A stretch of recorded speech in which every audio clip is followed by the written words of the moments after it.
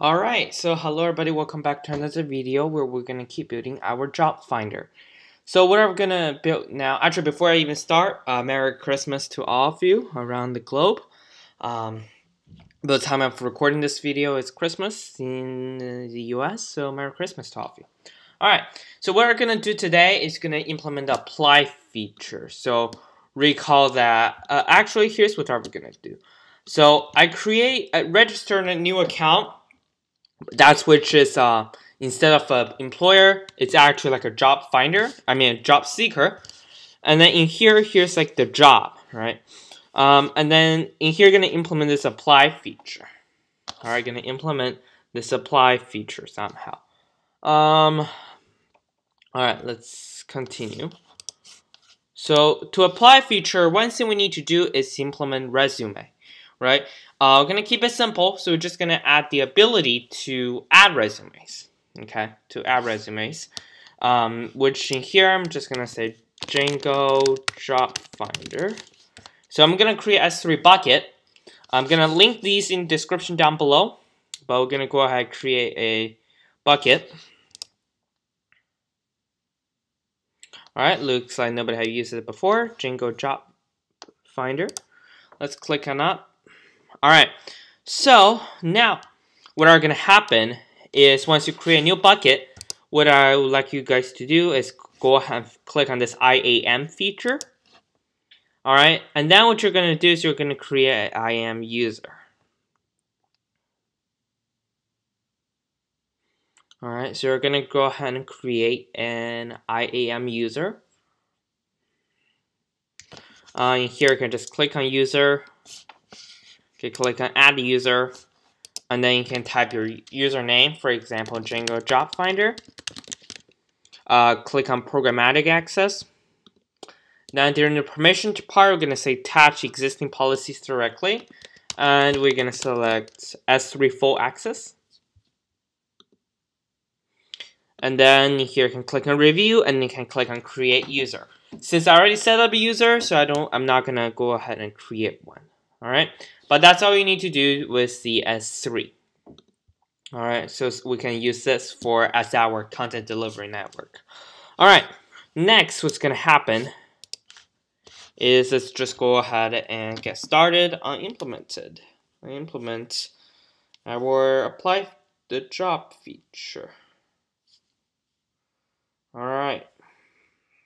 Okay, so what's going to happen is this. Let's go ahead and go to this job. Right. Okay, and in here, going to say something called dev apply job.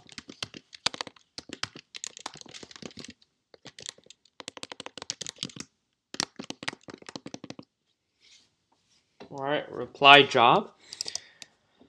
And let's see, how can we deal with it? So the job also going to take in the code. Actually, you know what?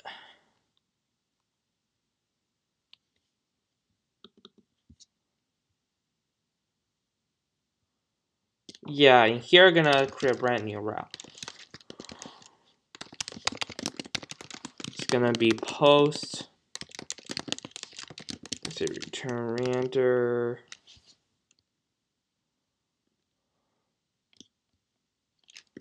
Requests. And maybe apply.html. Alright, let me close out these unnecessary route for now. And in here, let's go associate this. Apply circle reviews dot apply job. Alright. So in here, we're gonna say apply .html. Let's go and copy it. Alright, so in here, we're gonna say, I don't know, maybe something like apply to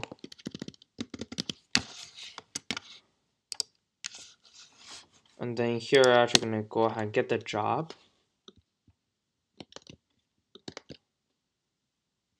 So what I would think is what we could improve on is maybe the ability to customize. Like when we create a job, maybe we can customize that a little bit better. But for now, that's all the simple skeleton we need. And in here, okay, yep. Let's just pass this job with it. All right, so job.title.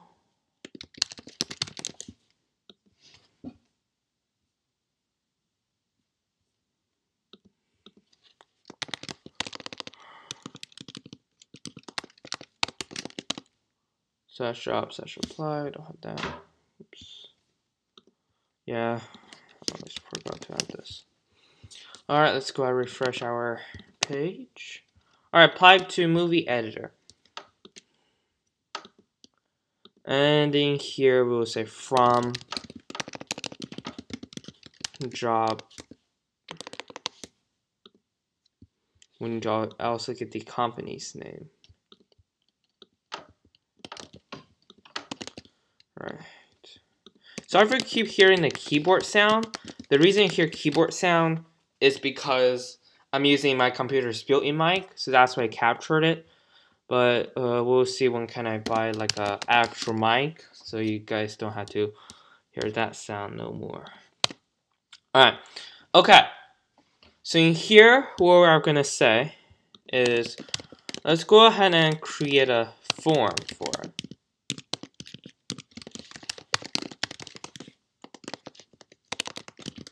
CSRF token. Okay, so in here we're gonna say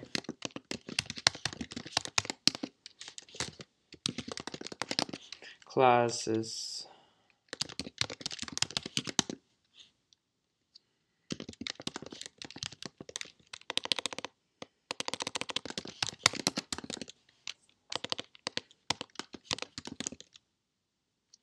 name, right?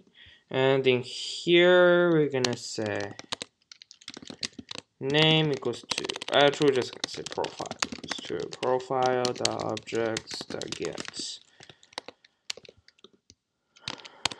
user ID equals to request.user.id. We also need the applied, so like the person who's currently applying's URL. Alright, and then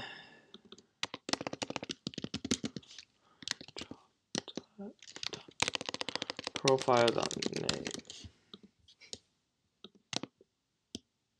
Okay, and in here we say disable. So I cannot edit that. Alright.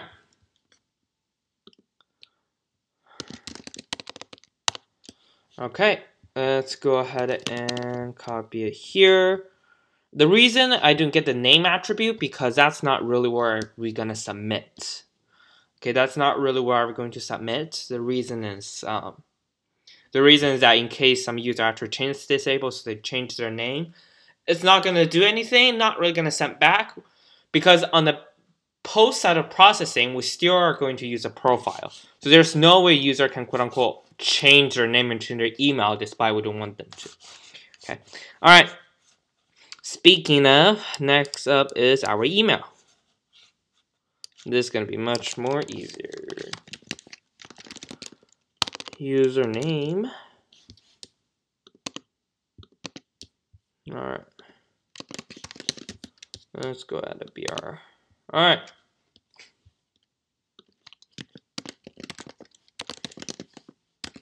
Name.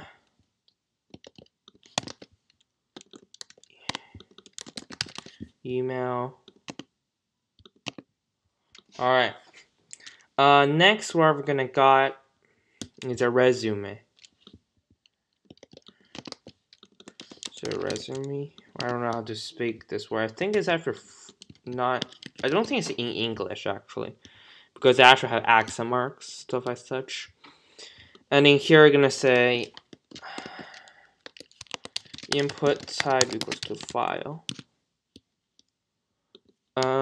Let's say name equals to file. So in here, we're also gonna say int type. So it's multi-purpose form data. So this actually can be submitted.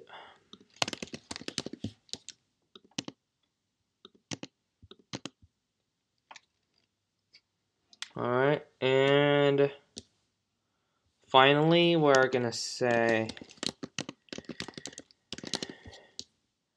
is cover letter, which is optional. Required. For now, hard code these values, but maybe later we can let the employer to actually customize everything. So here I can say text area maybe.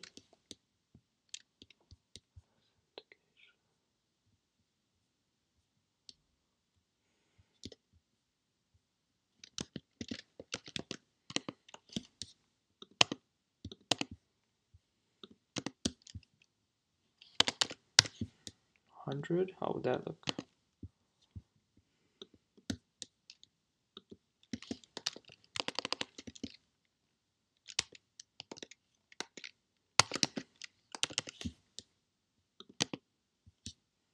Okay, I hope it's not 100 this time. Maybe 10.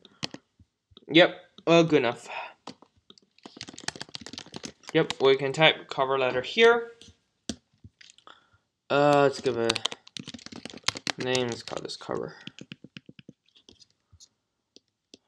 Alright, so what we're gonna do then is I'm just gonna find a resume template PDF.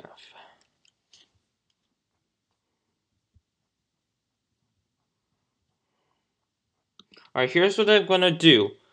Because I don't have a PDF file available since I literally forget about it. So I'm just gonna save this image here. And what I will do is I will do a cloud convert this to PDF. Because I only want some PDF files here. Except I don't know how that works, to be honest.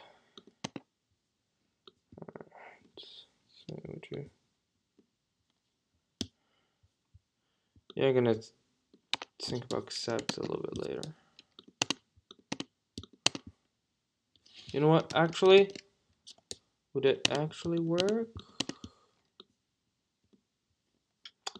Yeah, it didn't do much. Alright, let's convert to PDF. Just convert. And once I convert to PDF, I'm gonna download the PDF. Sorry, I should maybe prepare it a little bit better, but I didn't. That's my bad there. Okay, let's download here. Go upload. Alright. Okay, let's see. Anything else in particular that's wrong? No. Alright. Let's just say submit.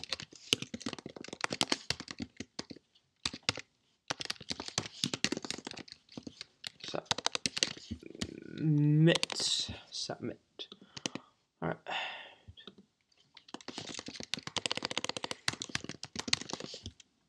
Alright.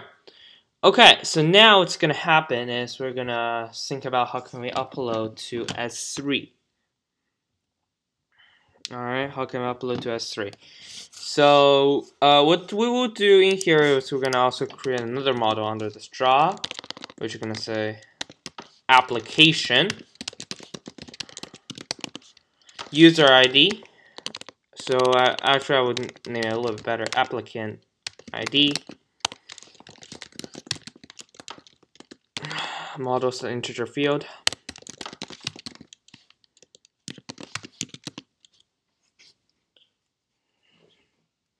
Job ID.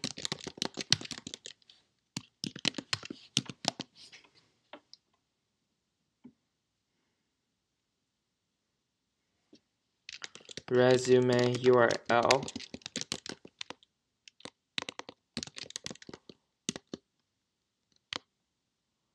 And in here, you're gonna say models are char field. I will show how that works in a little bit.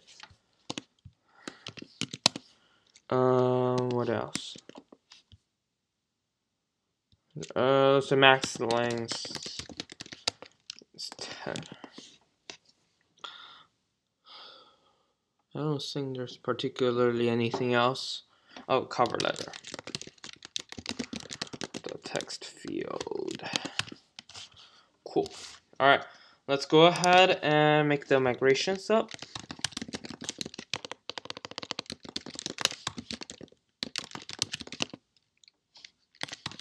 And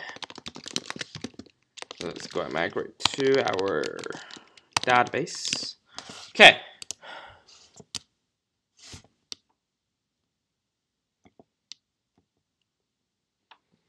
All right. So now let's see how can we work. How can we do this upload?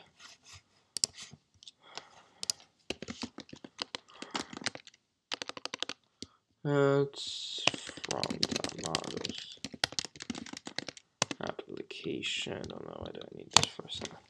All right.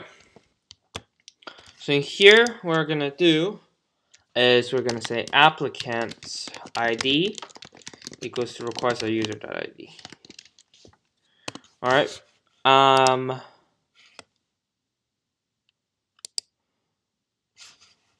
Job ID.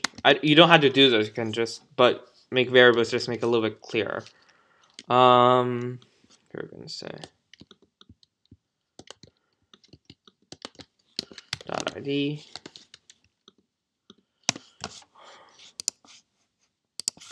Resume. Okay, resume is the interesting part. So in here, I'm gonna actually create in helper function. Ooh, nice. I have registered already. Okay, in here we're gonna say this. I'm gonna say first in your terminal, I would like you to type pip install Bottle 3. So this is a way that we can programmatically access S3. Okay, it's a package developed by Amazon AWS, so you can use it.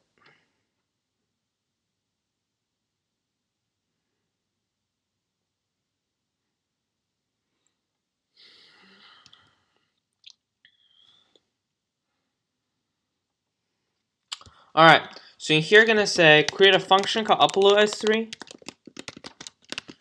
and in here we're gonna say request.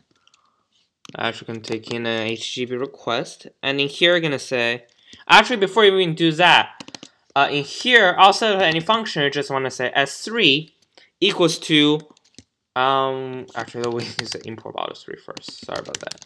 Import Bottle 3, and here you're gonna say Bottle 3 dot resource, which you're going to specify S3 and AWS access key ID, and in here we're going to say import OS as well, and in here we're going to say it's equals to us.getInf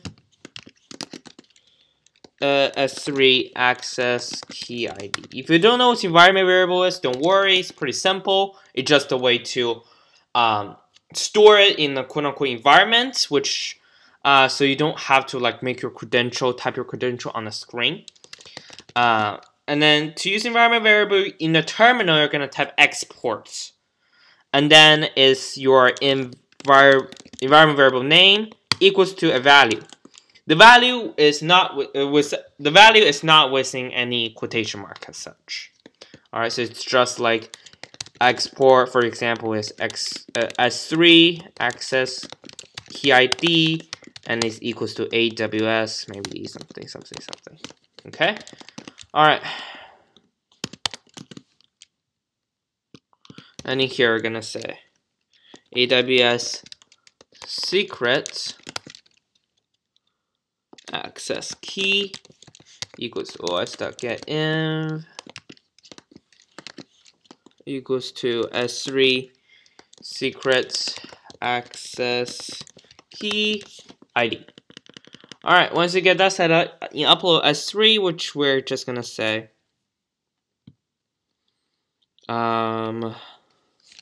S3.bucket. And in here you're gonna put your bucket name, which if I recall is Django-JobFinder. Alright. And in here you're gonna say .put objects, which the key is gonna be this. The key is going to be random.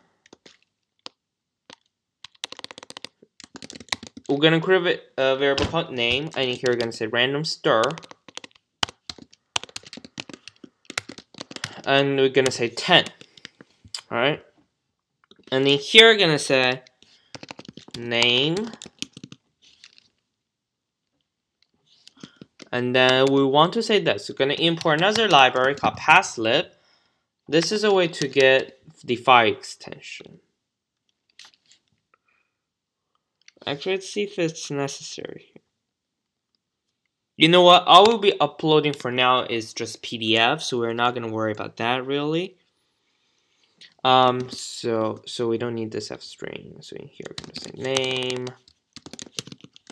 Body is just going to be request.files bracket file.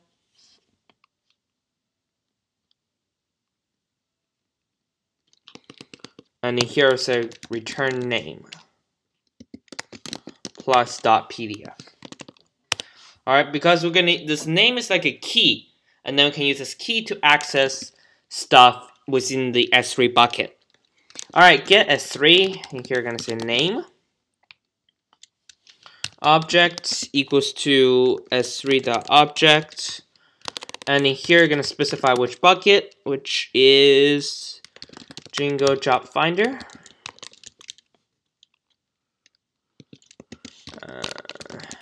Here is like the key, right? And then here is the body is obj.get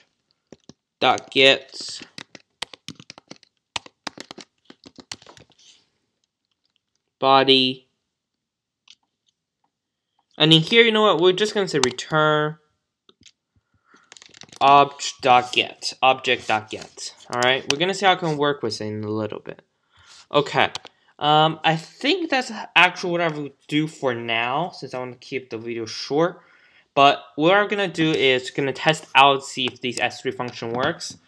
We're going to see how can we display resume, and then how do we embed the PDF documents. Alright, going to see how to string these together in the next video. We're going to finish for a candidate to apply their job.